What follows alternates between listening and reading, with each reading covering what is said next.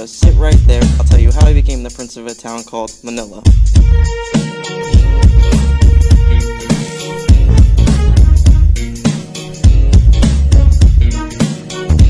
In the city of Ithaca, born and raised, on the playground is where I spent most of my days. Chillin' out, maxin', relaxin', all cool, and all shooting some b-ball outside of the school, when a couple of guys who were up to no good started making trouble in my neighborhood.